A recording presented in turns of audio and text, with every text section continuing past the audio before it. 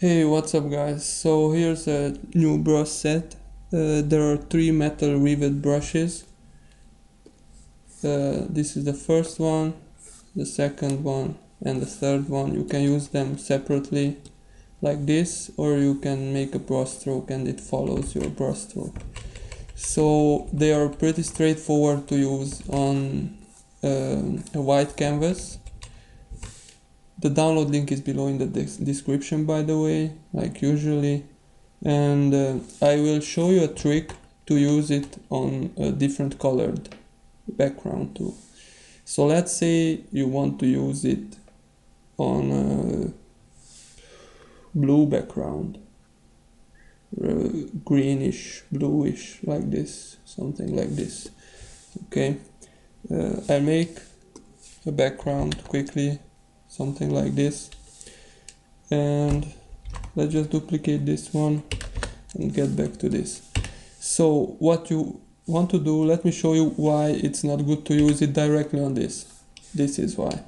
It's just not looking too realistic, you know. It's like it's looking weird, honestly. So what you want to do instead is, let's fill a canvas with white. I just duplicated the background, and let's make a set of brushes on this, like this. Let's merge the whole. So what you have here is a white background with the brushes on it.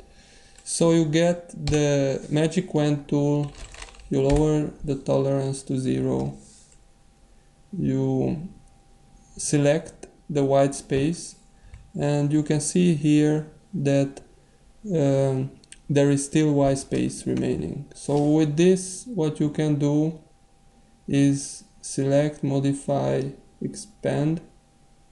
Where's expand? Here's expand, and expand it with 2 pixels, like this. Let's expand it with 1 more pixel, or 2 more pixels. Okay. So let's delete the background. Boom. It's deleted, and place this on top of this. Now this is looking a bit better this way. So but still maybe this background is blue because there is the main light that is lighting it is of blue color. So let's add the color of the light source to the highlights as well. What you can do is, here's the color balance, you press Ctrl B for it, you select highlights, and you start adding blue to the highlight color, like this. You see, and this is what happens. So it's like a bit more believable now. What you can do, again, you can do like adjust this color to, let's say, let's make it a magenta, and you can adjust this one to make it a magenta, like this.